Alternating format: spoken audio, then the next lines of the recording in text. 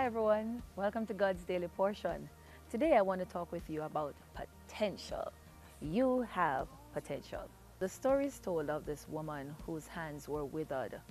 And for years, she got used to her hands being withered until Jesus showed up on the scene. Jesus showed up and he says to her, "Stretch out your hand." All of a sudden, her hands were now outstretched. It's never too late to tap into your potential. I hear Jesus saying, stretch out your hand. Matter of fact, this is what I hear. Purpose a called me, yay! Purpose a called me. Grab a copy of my book on Amazon.